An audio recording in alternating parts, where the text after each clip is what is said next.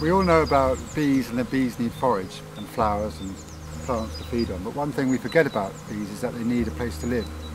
And ever since bees have been around, they've had a relationship with trees, and trees are special as they offer shelter from the elements and also protection for the bee from predators. So a few years ago I followed a swarm into a tree, and it made me realise that bees weren't designed to live in square boxes on the cold ground, living in like filing cabinet frames. So I made a log, put it up in a tree, and within 2 weeks bees found it and moved in. I made another one and the same thing happened. This is a hollow log that I made, and it replicates the habitat of a bee in the wild. And the idea of the courses I'm running is people can make these, put them up in a tree, and bees will find them by themselves. Well, we just thought I'd take you up and show you two things. First, a wild hive, a colony in a tree, and then also one of the first log hives that I made about 3 or 4 years ago, and that's up in an oak tree, and it's got a really nice colony of bees in there. So hopefully, even though it's early evening now, they'll still be flying, and you'll see why I want to get more of them up there.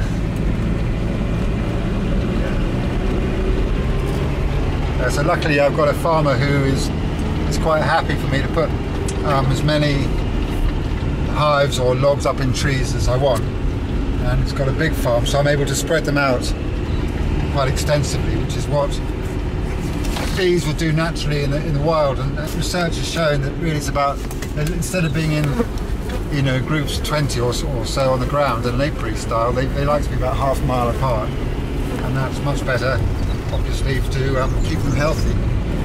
And so after a while we'll generally get a good strong population of survivor bees. So this is the first log that I made and put up in a tree. I did it about 3 years ago, and within 2 weeks of putting it up, the bees moved in, and they've been there ever since. And I thought I wanted to show the people doing the log hive making, this is the inspiration, and hopefully they'll be inspired to put their logs up in trees, and with luck, later on this year they'll get bees coming and finding them. Not far off that way. Yeah, it's just a question of balancing it out. I mean, you could make this a little bit smaller this end, it wouldn't matter. So does that not matter when you're... No, because the trees, whatever if you think there's a cylinder, the grain isn't growing like dead straight, so you'll always be going against it. Making log hives isn't as simple as you'd think. What we do is we cut out the core with a chainsaw and then use gouges like this to hollow the rest out. And the reason why I want to do courses is that not everyone has access to the tools, or especially these gouges. So by coming together for a weekend, everyone can go away with a log hive complete and set them up in a tree.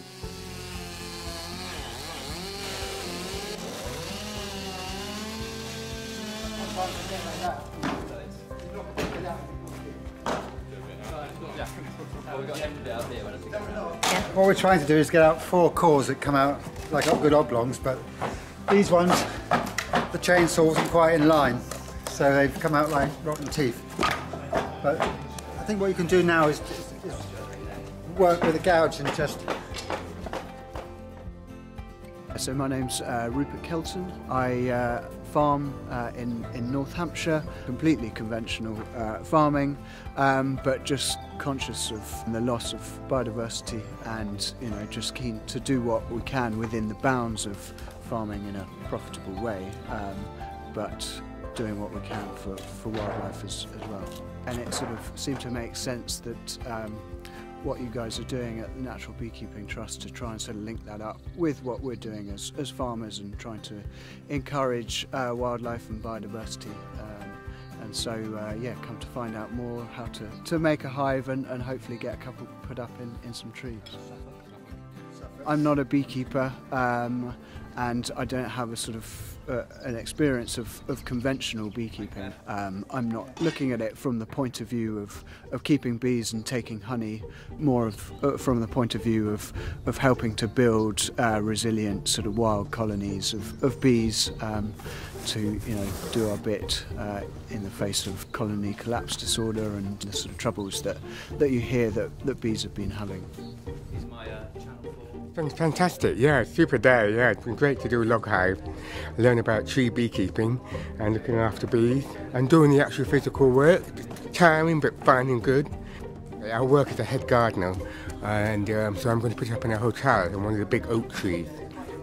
And Matt is great, yeah, good, verbal, brilliant beekeeper, great stuff. Yeah, I enjoy talking to him. He knows his stuff. Very happy. So my name's Sean Sheriston. I saw something that Matt did on YouTube and I thought it was really cool. I work in ecology conservation. I specialise in bats, so I do a lot of bat work. And I know that kind of bees are in decline and that they need as much help as they can get. And it seems like a really cool new idea. And it was something interesting. It kind of fits in with my skill set because I use chainsaws and climbing and things like that at work. Yeah, it's been really, really good. Yeah, it's been really interesting to go and see the wild colonies and to learn about how fussy bees can be about the dimensions of the hives, marking out the logs and the most efficient way to do all of that to make more log hives. Because the best thing about this is that we can all now take the information that we've got and go and make our own hives with logs that we can source at home. Where am I going to put my log? So I've got an allotment plot which I might put it on, and I work with the National Trust for work quite a lot. So there's some areas in the woodland that it might be suitable near the woodland edge. So I may end up putting one of them up in there. On there, and you're cutting up in a spiral, so you're going like that. Yeah. And you'll keep that radius going round. My name's Steve. I'm from Bristol. I'm a designer. But I've been keeping bees for about 5 years, and I started out doing it as a conventional beekeeper and did some courses. So natural beekeeping seems to make a lot of sense to me. So I want to do more of that. I just want to keep some bees and hopefully educate people about them, and I'd like to get more bees in the city and have people understand them better. Yeah, I've had a really good day today. I'm pretty sore in the arms, but it's been loads of fun, and getting to learn some new techniques is great. And it looks like the log hive's about halfway done. So I'm looking forward to finishing that tomorrow. Yeah, so it makes sense for farmers to be looking after bees. They do a job not just for farmers but for everyone in helping produce our food. So bees' natural habitat is to be in a tree, up off the ground in a warm place where they can build without interference from humans. I saw this happen and made a few logs, and bees found them almost immediately. And now I want to run courses where people could come, make a log in a day or 2 days and take them back to different parts of the country, and so we can start spreading out more habitats.